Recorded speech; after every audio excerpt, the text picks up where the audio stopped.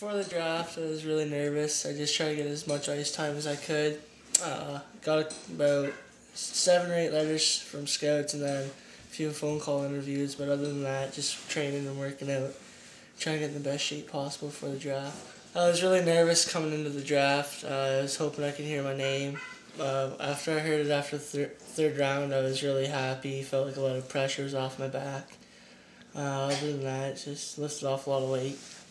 Okay, so now, how did you kind of find out about that you got selected? Was it on the internet or? Yeah, it was over the internet, and the first 3 rounds were media, and then the rest were just a list. So it was pretty exciting hearing what they had to say about me and whatnot.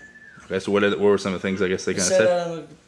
I'm a power forward that can score, and 21-year-olds won't be able to push me around or something like that. I don't know, but it was pretty good stuff. So got the Marines camp, so I'm trying to get as much ice as I can. I'm playing in line, and then other than that, just working out, training, getting in the best shape possible. Okay, what are some areas I guess that you think you need to work on? I guess to make that jump up. I need to put on a couple more pounds, I think, and try and beef up a bit. But other than that, I just need to get quicker on the ice, and I'll be good. Because ever since I started hockey, I just wanted to play in the O and get drafted.